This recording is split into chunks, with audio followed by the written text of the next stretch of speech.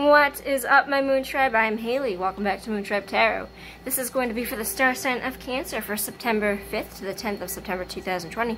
Take what resonates and leave behind what does not. If you'd like to book a personal reading with me where your messages will 100% correlate to your story, because they are specifically for you in mind, you can find all the information how to reach me in a reading in the description box down below.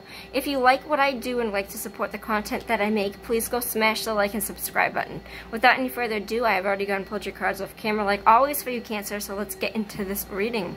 We got some good shit. We got the Judgment card, Major Arcana, Knight of Cups, Two of Cups. Okay, so the Judgment card represents a rebirth of a situation. It is a karmic calling card, where, you know, the tower is a moment where it crumbles down because you aren't supposed to be there. The Judgment card usually follows that. In the tarot, it follows that.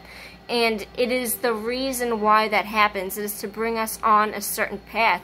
So the Judgment card represents walking the path that you're supposed to be taking. It represents the call. It's kind of a good kind of card to represent that you are supposed to be where you are right now. There's some sort of rebirth, whether it be, how do I explain this? Whether it be something that has died and happened again, like a relationship, if it's something that inside of yourself you have grown more power and you are basically going through this emotional and spiritual rebirth, it can be that as well.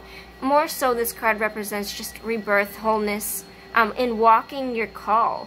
The Knight of Cups represents Pisces, Cancer, Scorpio energy. This came up as your energy, Cancer. It represents, this would be your star sign, and this is your energy representing. The Knight of Cups is somebody that quests for something. All knights quest for something. So the pages are all there with good news of, hey, this thing is happening. I'm showing you that this thing is, I'm the messenger. I'm telling you that this thing is happening. The knight is like, oh, hell yeah. He gets on his horse and he's traveling. And then the king and the queen are both there. They have their success. They have their leadership.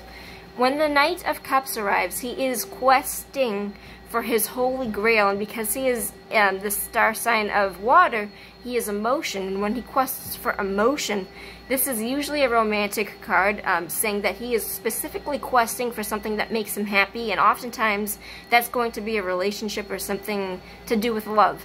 It represents that he has his eyes on his prize, so to speak, and he's not going to stop until he gets what he wants. But it represents that he is questing after somebody in this position. So specifically, something has died and kind of rebirthed. Something died somewhere in order for something new to spring up. And the new thing to spring up is this emotion. There is somebody there that you are giving this emotion to. The Two of Cups represents it represents a soulmate, twin flame kind of energy, but I don't read this the same way that everybody else does with twin flames. It's like, I believe that soulmates come in many forms. For example, I think my ferret is my soulmate. I think that my dad is my soulmate. I think that some of the people I've dated in this lifetime are my soulmates. That doesn't mean that they're always going to stay around. Nothing is forever. But it also doesn't mean that you get... Some people, this might be for you, where some people do have one person in a romance that comes for them and it is their soulmate for life. That can happen. Most likely, you're going to be experiencing this with different people throughout your lifetime, but this is saying that you have found one of those people that you are connecting with, and you do have this twin flame energy where you have been through lifetimes together with them, that kind of stuff.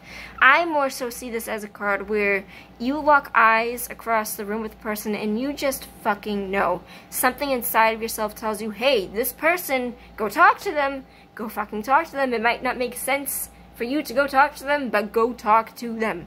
It's that kind of energy, and as a Two of Cups, it represents the potential. It's kind of like the Magician in the sense where this could go anywhere, but right now you are questing after this. Something has passed in your life in order for you to travel to this new relationship, connection, emotional stability with this person. I would like to see where this goes between Cancer and this Two of Cups person. Where does this end up? Okay, so this isn't like the best card, it's also not the worst card to get, but I do think that you are going to eventually come to a point where you are going to have to stick up or defend yourself against this person. It's possible that this person might come in and question you about what you're doing with your life, or about this or about that, or if some of you are not single. I'm hearing this very specifically. If some of you are not single and are dating other people, and you are dating this person, but you have somebody else on the side, this is kind of saying, hey, about that, you kind of have to defend your position. And also, I don't really like reading for that. I think cheating is gross, so I'm not going to read for that. I think it's fucking disgusting. I would like to see where it goes after the Seven of Wands. The Nine of Wands. Same day, different shit. This, to me, I think that you've been through this with this person before, specifically because these two cards kind of give me that feeling, and with the Judgment card kind of saying that this is a rebirth of a situation. I think that you specifically are questing for somebody that you have done this with them before, and that, I'm sorry, major fucking glare from my window.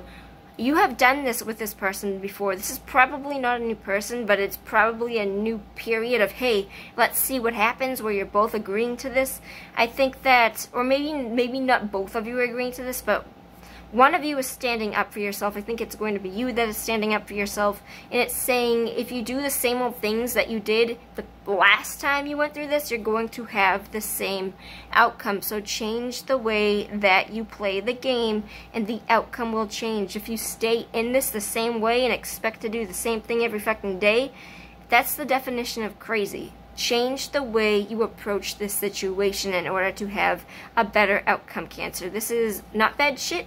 Just be wary of this. I do see a second coming around with this relationship. Be careful that you're not doing the same things that you were the last time, or else it will repeat the same. I love you. I will see you on the flip side. Peace out, my Moon Tribe.